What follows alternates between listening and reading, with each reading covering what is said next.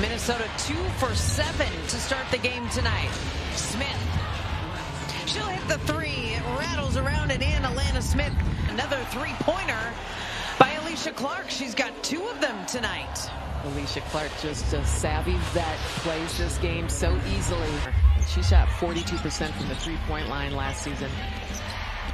A 6-point lead for Las Vegas. McBride, the quick slinger for 2. The Aces this season are shooting at 34% from 3. Of course, Kayla McBride is going to have the answer. I love it. McBride hits her first of the game and then steals it.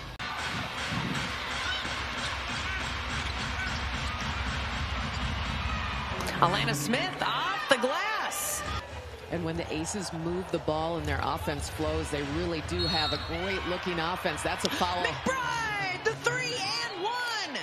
You know, McBride doing a little bit of everything, but look at this, her beautiful three-point shot. You got to leave her space. A kick on that play, not a foul by Kelsey Plum.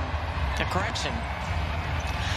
McBride kicks out to Collier. Nafisa Collier will roll in a three-pointer. And bringing up the rear and the starters in scoring is Nafisa Collier with 7. And then the bench points, 13 there, so. Williams with the steal.